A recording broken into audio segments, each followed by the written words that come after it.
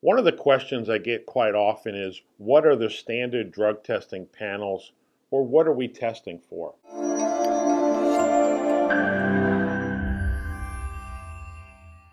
The traditional drug test is the 5-panel drug test. That 5-panel drug test has been around since the early 80s when workplace drug testing got started.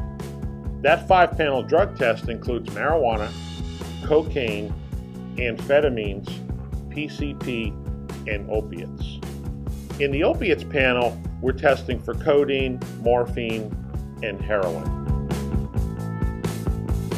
Now today, a lot of people test for even more drugs, and you may have heard of the 10-panel drug test.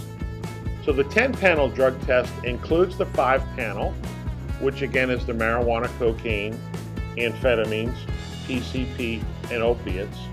And then the 10-panel adds barbiturates, benzodiazepines, Propoxyphene, Methaqualone, and Methadone.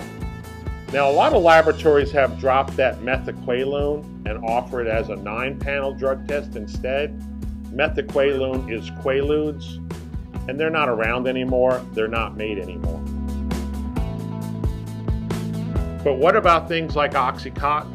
What about pain medications that people are abusing? In order to test for those, you must order a panel with what we call expanded opiates.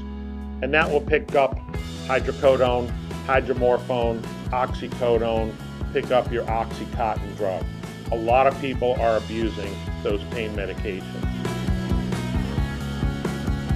We answer a lot of great questions about drug testing and drug-free workplace on our website, and particularly on our blog.